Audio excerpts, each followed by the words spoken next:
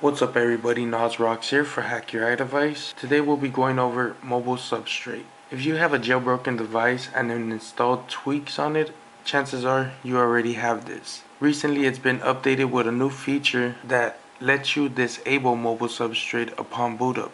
Basically what this means is if you installed a tweak or app that caused you an issue and your phone went into a respring loop or reboot loop, all you have to do is turn off your device, turn it back on, hold down the volume up button, and what this does is prevents any tweaks from loading up while your phone is booting up. So I have the photo to unlock screen and now it's normal. I have the 5 icon across layout and now it's only 4.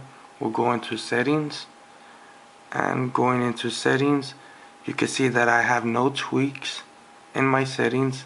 Now what this does is it lets you go into Cydia and you're able to remove the tweak or app that caused the issue for your phone, getting it back to normal without having to restore it. So now I'll show you how my phone looks without holding the volume up button and letting mobile substrate initialize while the phone is booting up. And you can see right here, photo to unlock, the 5 icon layout, and going into my settings you can see all the tweaks that loaded up.